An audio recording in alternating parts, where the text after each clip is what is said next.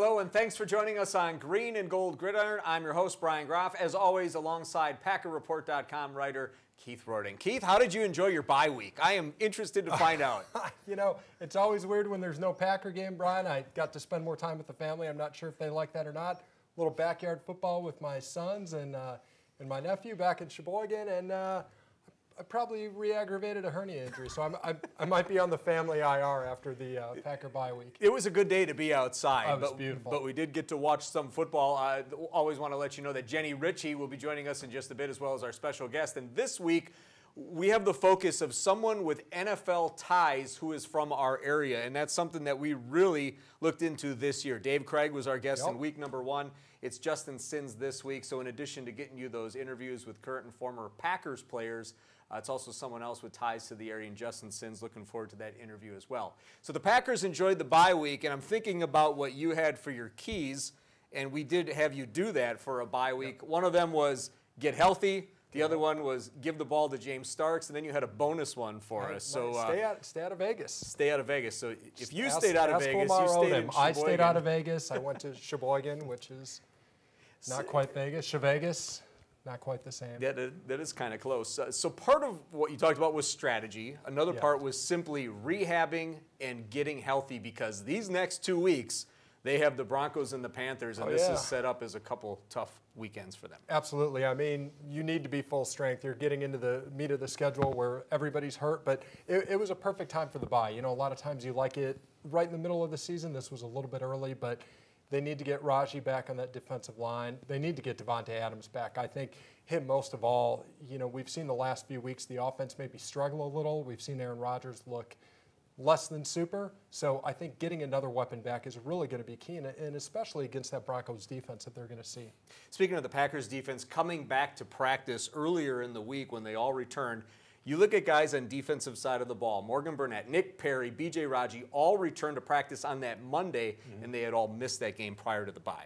Absolutely. So you get Raji back in the middle. You know, thankfully he was doing the yoga, the Pilates. That injury might have been a lot worse than it was. Perry had the shoulder. You get him back. The interesting thing with Burnett now is you've had Demarius Randall, the rookie, playing so well. You know, he made that play at the end of the game against Danny Woodhead. What do you do with him now? Because you're going to have Hayward and Shields on the outside. You've got Burnett coming back. So now Randall goes to a nickelback role. You know, you've got Quentin Rollins who's getting forced out, or Randall actually is a dime back. So he's been playing about 2/3 of the snaps. So it'll be interesting to see how they work that in. I think, you know, Dom Capers is a guy, he's always, you know, he's keeping that scheme simple like we talked about, but working in more players. We like to look ahead to what they're going to do next, but really it's also a time for Packers coaches to take a look back. When they self-evaluate, what kind of things pop out for this coaching staff? Well, I'll tell you what, the special teams is definitely better. I think Ron Zook has done a nice job. I think McCarthy, we've talked a couple different times about him stepping back from the play calling and being in those rooms and having more of a say in those individual meetings. I think we're seeing a defense that gets after the ball, 23 sacks. I mean, that's, I think, the most they've had through 6 games since 2001. They're second in the league, actually, right behind the Broncos. We'll talk about that. They're getting the pass rush. They could do better against the run, but I also think he sees a quarterback who, despite having limited weapons at his disposal with injuries to Adams, Nelson, of course, out, Andrew Corliss out, some injuries on the offensive line, is still holding it together and making it happen. So as I mentioned, we have Justin Sinz, who will be our special guest, the Edgar native. He's going to join us via Skype from Indiana. So we went Mountain Time Zone last week with Nate Palmer. We're going Eastern Time Zone this week. We're going to bring in Jenny Ritchie. We're going to talk a little bit more about Justin's time at Purdue. You know, it's a very influential time. We're going to talk about his experience with the Colts, and we're also going to get his opinions on the trend of live streaming these NFL games with the live streaming from England going on. So we're going to dive into a few of those topics with him today. And that's the team everyone wanted to see over the internet, was the Jaguars. Well, hey, if you're going to live stream a game. So exactly, but it was a very successful. It was an exciting game, as it turned out. So yeah. We'll find out. We'll get Justin's thoughts on that. Much more to come here on Green and Gold Gridiron. Stick around. That interview with Justin coming up after this. Brought to you in part by Hermanning Financial Group. Hermione Financial Group strives to help you and your family reach your financial goals while demonstrating their core values of integrity, independence, and innovation. With offices in Wausau, Stevens Point, Manitowoc, and Wisconsin Rapids, proudly supports Junior Achievement, North Central District. Junior Achievement gives young people the skills they need to own their economic success. Our volunteers help students with financial literacy, work readiness, and entrepreneurship. And it's really helping me understand how it's going to be in the future. Do you like to walk? Do you want to live longer? You will love square dancing.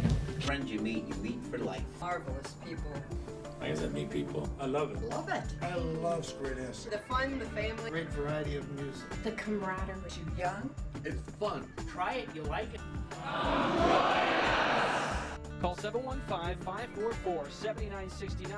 Visit WisconsinSquareDancing.com for more information. First lesson free, singles and couples welcome. When disaster strikes, water, fire, storm damage, and even mold, we take care of them all. Anytime, day or night, 24 hours, 7 days a week. Quality service and customer satisfaction are top priorities. Tell your insurance company you prefer North Star Cleaning and Restoration. And remember, don't just get it clean, get it North Star clean. NorthStarCleaning.net. Welcome back to Green and Gold Gridiron. I'm Brian Groff alongside Keith Rodink, and it's time for us to introduce our special guest. And this is someone that I remember going back quite a few years now.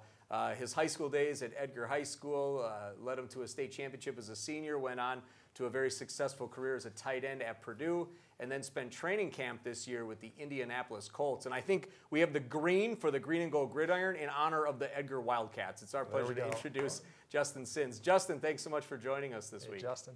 I appreciate you guys having me. You went down to Indiana. You played your college football at Purdue. You had the training camp with the Colts, but at the end of the training camp, they decided to move a different direction. Tell us what you've been doing since then. I've been back in the West Lafayette area. My wife, actually, I got married this summer, and my wife was still teaching in Lafayette when I was in Indy, because it's only about 45 minutes away. So when I got released, it was kind of like, well, I guess we're going to go back there because she obviously had her job there. So I've been back here.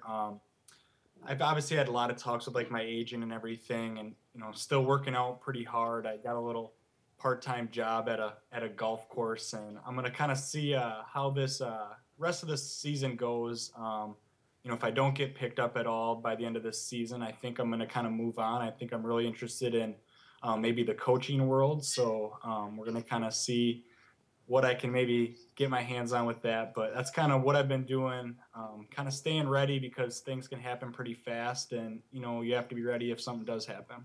Now, Justin, before we move you into that next career of coaching, talk about this year and what's that like. You said you're working out, but I mean, you've got your agent. Are you guys, do you watch the injuries? Are you watching that ticker on the bottom of NFL Network or Sports Center? I mean, when the Packers losing Andrew Quarless and promote Justin Perillo onto the practice squad. I mean, is that an opportunity where you see it or your agent sees it and you reach out to a team? Or what's that process like since you're working out to really try to get you in front of people and get you on the radar of those NFL pro personnel guys?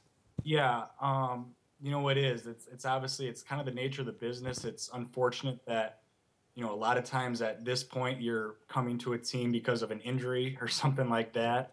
But that's kind of, it is what it is. And like you said, yeah, my agent, he's out of Chicago, and he'll watch the injury reports every day, or who's getting released, the transactions and everything, and he reaches out to teams that he thinks are possible fits, and he's heard some feedback back that's been fairly positive, but obviously I'm still here and not with the team, so it hasn't been maybe as positive as we would have liked, but like you said, yeah, you pretty much hit it.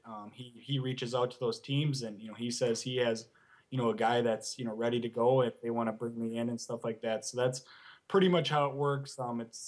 You don't really have a lot of control. That's one of the kind of worst things about it, because you just got to kind of stay back and be ready, and you can't really do too much about it. But yeah, you pretty much hit it right on the head. Little frustrating with kind of having to wait and just, you're working out, you're working hard. That opportunity, though, it may or may not come. Yeah, it is. You know, you were there for 4 months and you were living it every day. You know, with obviously the goal and the end game to make the team, or, you know, to make the practice squad and stuff like that. And then when it didn't happen, it's pretty fast of, all right, so now I don't have a team, and, you know, now I'm not going every day to go work out or go to practice and stuff like that. So it certainly is a little frustrating, but, you know, everything will work out the way it's supposed to. And, you know, if you keep working hard and you're determined to do certain stuff, good things will happen. I think one of the great things about that training camp is that you got to put some of yourself out on film so that people can watch you. You had a tackle, you had a catch for 7 yards. Kind of take us through that process of how you got ready and then eventually signing with the Colts.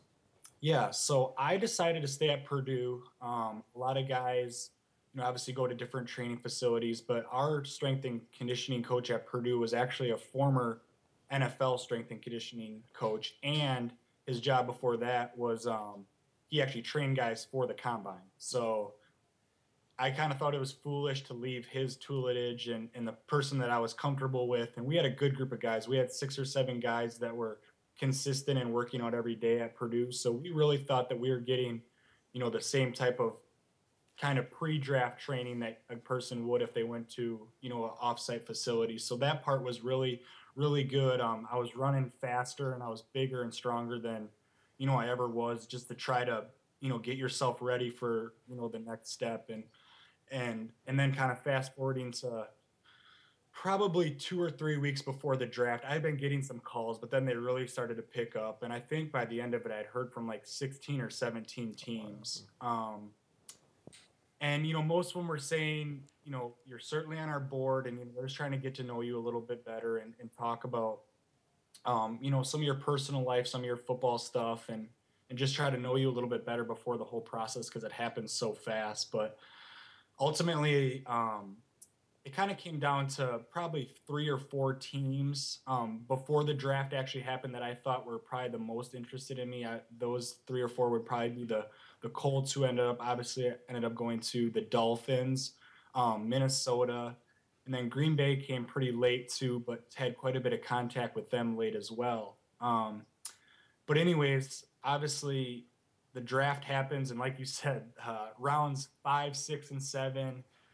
You kind of heard conflicting things. You know, some people said free agent. Some people were saying, you know, certainly could get drafted late. So you're kind of sitting around, and I didn't want to just sit in front of the TV all day. So I actually had my parents down, and we were just kind of grilling out and hanging out with some friends just to not be sitting in front of the TV for 8 hours. But anyways, obviously the draft finished, and I didn't get drafted.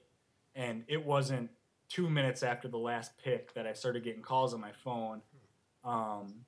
And my first couple opportunities were just to come to like a rookie mini camp, but without like a contract.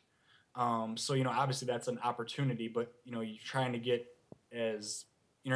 signed basically if you can. So it wasn't too much longer after those first couple calls that I got a call from Indianapolis saying that they wanted to sign me. And at the time, you know, that was my first offer to sign. So my agent kind of leading me towards signing with them. And, you know, obviously I knew they had some good tight ends, but, you know, they're also all in a contract year. So that was kind of a selling point, I guess, they gave me. So ultimately I ended up going to Indianapolis, and, you know, that's kind of how it started. Our guest this week is Edgar native Justin Sinz. We're going to take a break. When we come back, we'll have our Titletown Topics with Jenny Ritchie. Stick around. We'll be back after this. Looking for a high-impact way for your business to stand out from the rest? Flipside Graphics specializes in vehicle wraps, vinyl graphics, and much more. Cutting-edge graphics with professional results is what we stand for. Have a large fleet that needs to be flipped or shirts to be embroidered? Our design team will handle every aspect of the project from start to finish. We design it, we wrap it, we flip it. Call Flipside Graphics today and stand out from the competition. When disaster strikes, water, fire, storm damage, and even mold. We take care of them all. Anytime, day or night, 24 hours, 7 days a week. Quality service and customer satisfaction are top priorities. Tell your insurance company you prefer North Star Cleaning and Restoration. And remember, don't just get it clean, get it North Star clean. NorthstarCleaning.net.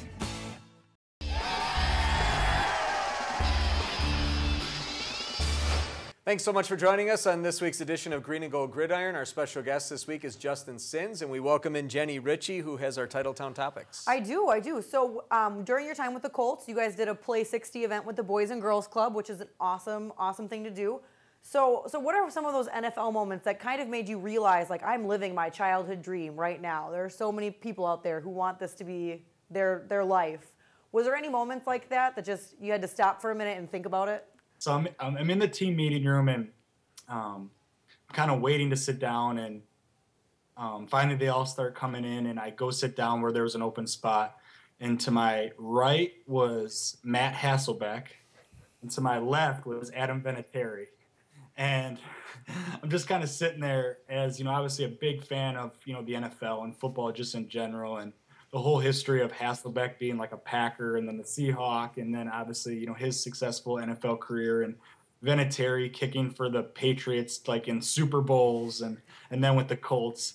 I was just sitting there kind of taking it all in, like, man, this is pretty crazy. 23-year-old just sitting next to two NFL veterans who had a lot of history in the game. So that was certainly one of them that I'll probably never forget. And they were really cool guys, and they were older than me, obviously, but they're our age, I think. Yeah, that's what I was thinking as well. Yeah, they certainly took me kind of under their wing, and we'd talk every day at team meetings, and it was pretty fun. So what is some advice that you'd give young players, those kids coming in, freshmen at Purdue, freshmen in college, playing football, they want to go to the NFL, that's their end game. Do you have any advice for those kids, just, trying to figure out what they want to do with their lives? Yeah, I think, if the NFL is your ultimate goal, which, obviously if you're a Division I athlete, it's certainly a goal of a lot of, guys that I played with, and most Division I athletes, or football players, I should say. I think you just have to continue to keep getting better every year. I was certainly someone who came to Purdue a quarterback and defensive back in high school. Never had played tight end in my life. Never had blocked anyone in my life. But, if someone would have told me, my freshman year, going through a couple first days of college training camp, that that you're going to someday have a chance to play in the NFL at tight end, I would have told me you're nuts, because I was out there getting decked by linebackers and not being able to block anyone. But I think it's just every year you just have to improve, and you have to be willing to listen to your coaches, and because ultimately they're trying to do what's best for you. A lot of times, you'll hear people say, oh, my coach doesn't really like me, or he doesn't understand me, but they're trying to make you the best players you can be. And I think I learned that pretty quickly, and that was one of the reasons that I was successful in college, and one of the reasons why I ultimately did have a chance to continue to play for a little bit longer. As a sign of the times, these guys might not, know too much about technology. We're just the old guys. The old guys. So the Jaguars-Bills game was live streamed on Yahoo from London. What does that mean? Live streamed. We'll talk about it later. I'll explain it. Thank you. I'll use pictures and small words. So the stream had about 15 million viewers. Do you think that this new technology boost to attract new viewers, not just in the U.S. but worldwide, do you think that's a trend that's going to continue a little bit? That the NFL is going to keep trying to reach those countries that wouldn't normally watch the NFL here? Yeah, I think. Obviously, I'm not expert on it. I know my Indianapolis, they talked a lot trying to grow the game, especially overseas in different countries. Football has become so popular in America. I guess I don't know the statistics, but I would argue that the NFL is probably the most popular sport. Mm-hmm. But obviously there's only so many people in America, and there's so many other people overseas in Europe and even in Asia where they're trying to grow the game. And I think obviously with all the new technology of streaming and everyone having a device right at their lap, that's only going to continue to grow, and hopefully it grows the game, because obviously I think it's, the best game in the world. I'm certainly probably a little biased, but we are I think the the future of the game does have a stake overseas, and obviously they're playing a lot more games, now in the UK, I believe, in England, right? Yep, in London. Yeah, so I think they're going to continue to grow that, and I know the NFL also had talks about, maybe even having a permanent team over there, which I think logistically would be a little bit of an issue, but if it would work, it would obviously continue to grow fans overseas, and I think would be a benefit to the game as a whole. Yeah, when we were talking about this before the show, when they play that game in the morning, that's prime time in Asia. So, one more way to grow the fan base. And I was kidding, I actually did watch the game, live stream. So awesome. I'm proud of you.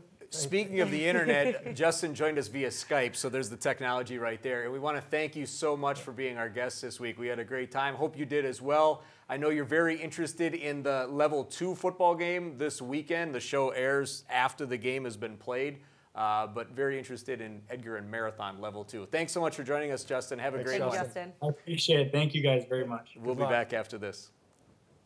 When disaster strikes, water, fire, storm damage, and even mold, we take care of them all. Anytime, day or night, 24 hours, 7 days a week. Quality service and customer satisfaction are top priorities. Tell your insurance company you prefer North Star Cleaning and Restoration. And remember, don't just get it clean, get it North Star clean. NorthstarCleaning.net.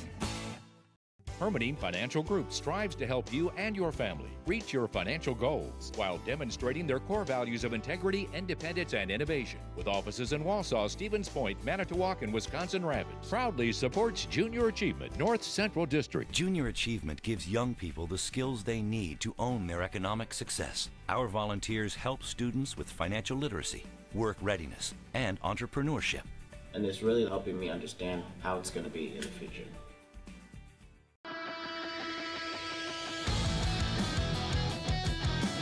We're back with our final segment of Green and Gold Gridiron. Packers and Broncos coming off bye weeks. They are both undefeated. The Bengals had a bye week as well, so there's 5 of them coming into this NFL weekend.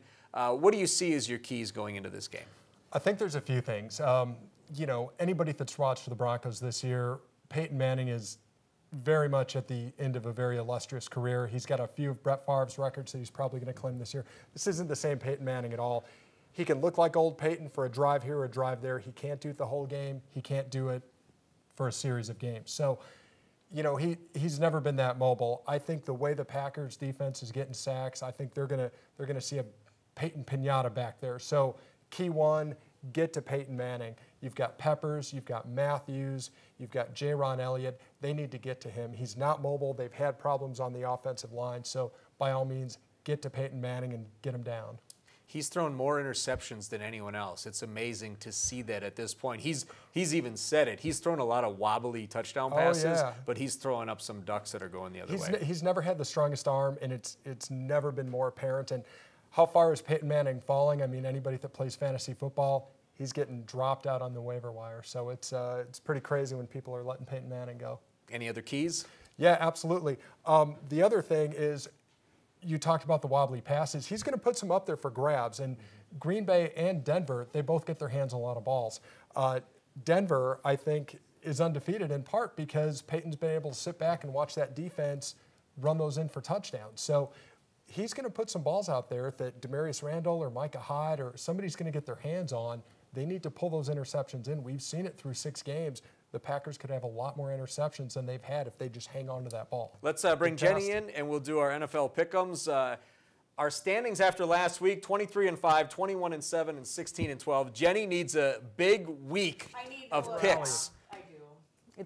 It's been a little rough. Let's start with Jenny. We have the 4-2 Vikings at the 2-4 Bears. I'm going to do something that I honestly never believed I would do. I'm going to take the Vikings. Just so people don't say she takes the Vikings every week. Yeah, just so they don't say I take them all the time. I never thought I'd have to do that. But yeah, I'm going to take the Vikings. Keith? I'm going to take the Vikings. Bridgewater's look good. AP's doing his thing. The defense is tough. I'm going to go Vikings as well, and it's not just because you two took them. I'm never going to gain points. Lions, 1-6 at the Chiefs, 2-5. I'm never going to gain points if we keep doing this, guys. I'm going to take the Chiefs. I mean, the Lions, they want it. They do. We're not discussing these ahead of time. They just you can't. got the Chiefs. Keith? I went back and forth on this. I mean, the Chiefs have been terrible. I like seeing Eric Berry get his first interception last week, year, whatever. Only last week. You were was running a bye around week. with Awful. Can Sheboygan. we, again, live stream this game? I'm going to pick the Chiefs. I took the Lions for some reason last week. I felt for you, Jenny, but I took the Lions. So they're the only one that I got wrong. I'm going to go Chiefs. We have Packers at the Broncos. Remember, people, a year ago, this guy took the Patriots over the Packers. We'll go Jenny. You're picking this game. She's going Packers. Show. Keith, do you have an argument for the home team at Mile High? No, my argument last year to take the Patriots was solid, and I'm glad I was wrong. I do not have a solid argument this year, so I'm taking the Packers. And we're in a studio this year, so he can't get Nobody. booed by You people. can only boo me from your living room. We all took the Packers. Your 2 locks, Jenny. All right, so I'm taking Carolina over the Colts. Andrew Luck's just looking really. As much as I like Andrew Luck as a person, he's really off lately, and he's just not really getting it done. Booed him at halftime. Yeah, it's not good when he's booed. Not good. At halftime being booed. That's not a pleasant experience. Keith got booed, but we still love him. But we still love him. And I still love you, Andrew Luck. Keep You're watching bringing me back. So yeah, I'm gonna take Carolina, and then I'm taking the Falcons over the Buccaneers. You know, their defense is doing well. They're 6-1 right now. I think they're gonna keep going in that direction. Devonta Freeman's tough. You want to go next? Because I feel like you're stealing mine. I'm not stealing. I feel like you picked the Chiefs only because I picked them. I'll move through quickly. I'm taking the Rams over the 49ers, and I'm going to take the Cardinals over the Browns. I am also taking the Rams over the horrible 49ers. I didn't look at that. I'm going to cover this up, and I'm taking the Bengals on the road at Pittsburgh.